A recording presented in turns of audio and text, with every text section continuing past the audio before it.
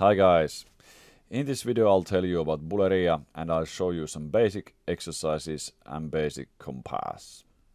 Okay, Bulería is rhythm and it goes on 12, so it's already quite difficult task. What confuses people more? There are lots of arguments going on how it should be played, what chords should be used, how you should count it, and so on and so on. But don't care about it, because the reality is that there is no absolute one way to do things. So you can do however you like. If you can play it after a couple of years, that's the only thing that matters. So how you learn it, it's up yours. So you should pick up the exercises and things what supports you on your path. So these things what I'll show you now are how I think it, and how I think this should help people to play it somehow, I think. But of course these are not the absolute one way, but I think this supports the learning process. But anyway, I think that when you have the rhythm, the beat and the rhythm is the main thing. So the Bulería is rhythm, that's the main thing. So what we should do with the guitar, we color up the rhythm. So we don't produce the rhythm with the guitar, we just color up it. And the idea, what I mean, is that rhythm should go there in our neck, or I don't know how you think about it, but it should roll there and go and go and roll. And then we just color up it with our guitar. So if we try to produce the rhythm with our guitar without feeling that it rolls inside us, usually it produces notes and atmosphere that things are speeding up, accelerating every time, and it's not steady rhythms. So the way to practice it is, of course there are many ways, but how I teach Bulería is that first of all I ask people to count on 12, and it's not necessary that you don't have to count 1, 2, 3, blah blah blah. You can even only think the rhythm, tick tick tick tick tick tick tick tick. But if it's easier to you to count 1, 2, 3, 4, 5, 6, 7, 8, 9, 10, 11, 12, 1, 2, you can do it also. But the style is free. But the point is, you should be able to first think the rhythm, and then when you start, okay, I'll use in this video the counting because it's quite easy to follow the marks and with notes and stuff. So when you start counting, then you start add chords there, and the chords we use in Bulería is A and B, and this is without barre, so it's a little bit more easy. Like this. So, and first the chords should be played on 3rd beat and then 10th. And it goes like this: 1, 2, 3, 4, 5, 6, 7, 8, 9, 10, 11, 12. 1, 2, 3, 4, 5, 6, 7, 8, 9, 10, 11.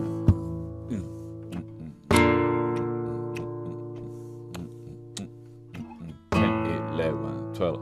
1, 2, 3, 4, 5, 6, 7, 8, 9, 10, 11, 12. So this is the first thing. Okay, then we can add some more chords. We can put them on 1st, 3rd, and for example 6th, 8th, and 10th. So it's 12. Okay, let's see. 1, 2, 3, 4, 5, 6, 7, 8, 9, 10, 11, 12. 1, 2, 3, 4, 5, 6, 7, 8, 9, 10, 11, 12. 1, 2, 3, 4, 5, 7, 8, 9, 10, 11, 12. 1, 2, 3. And you can play these chords with the thumb, for example. You can play it also with the index. It doesn't matter, but what you decide, do it every time. What you have, how you have been decided. So index or thumb, you decide. But yeah, now we have the basic compass is here with chord changes. But now we can fill it a little bit more. So we can play 1, 2, 3, 4, 5, 6, 7, 8, 9, 10, 11, 12. 1, 2, 3, 4, 5, 6, 7, 8, 9, 10, 11, 12. Like this. But actually, before this, we can also play it like this. 1, 2, 3, 4, 5, 6, 7, 8, 9, 10, 11, 12.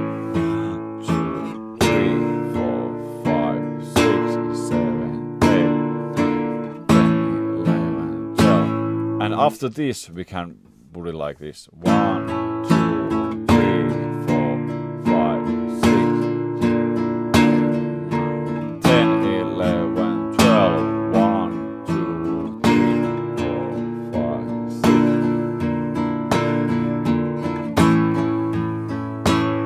Like this. And then, these are the basic things what you should practice a lot. I mean a lot. Because you should be able to play these by heart.